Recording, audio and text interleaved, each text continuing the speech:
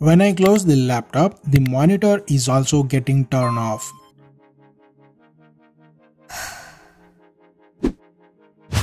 Now when I close the laptop, the monitor is still powered on.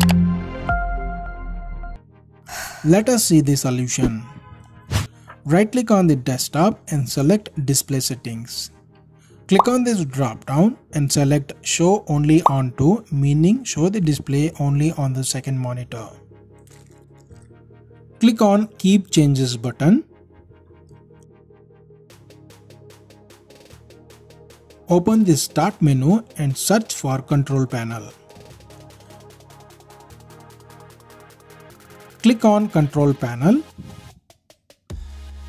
Click on category drop down and choose large icons. Next click on power options. Click on choose what closing the lid does option.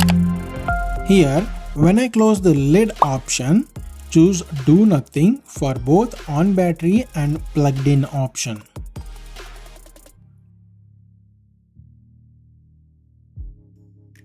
Click on Save Changes button.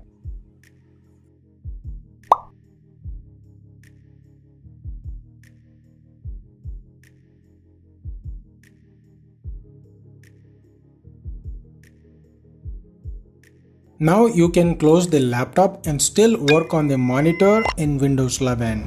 Please take a second to hit that like button, subscribe, and thanks for watching.